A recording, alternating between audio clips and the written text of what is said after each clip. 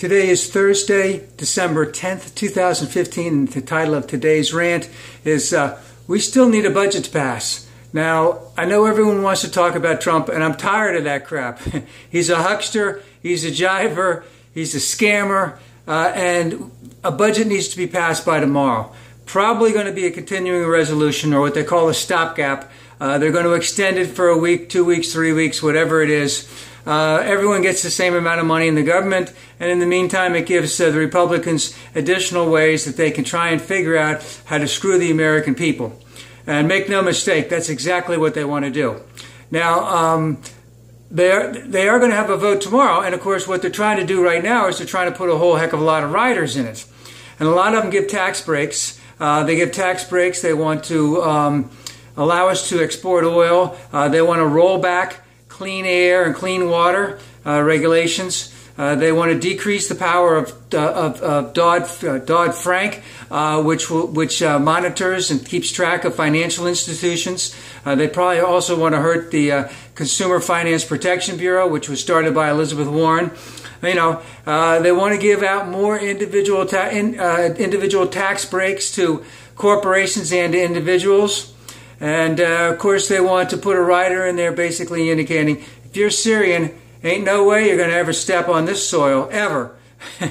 So this is what they want to do. Probably a lot of them won't get through. They'll pass a stopgap. But let's just think in the meantime.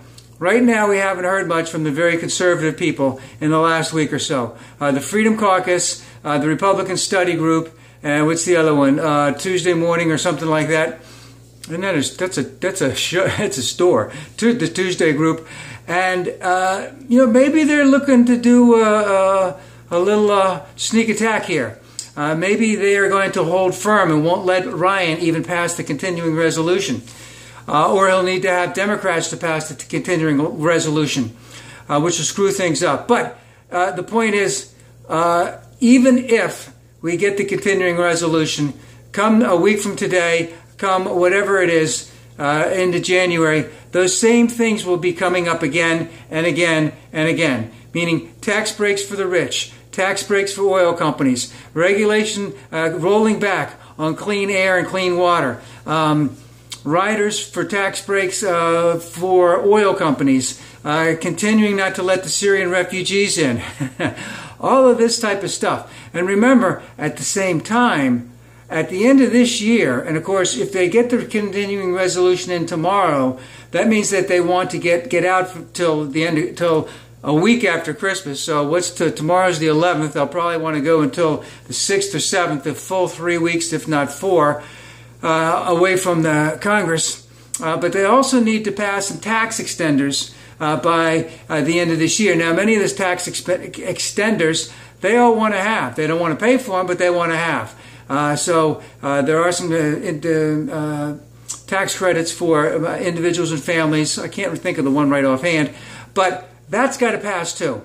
So even though everyone wants to pay attention to Trump, we need to get the continuing resolution passed if that's the way it's going to go. And remember, there may be sabotage going on with our Republican friends trying to screw the average person, giving tax breaks to big companies, giving tax breaks to wealthy individuals, rolling back clean water, clean air, rolling back the power of Dodd-Frank, the Consumer Financial Protection Bureau, etc. So what we see is the Republicans are still doing what they always want to do, is help the rich and screw everyone else.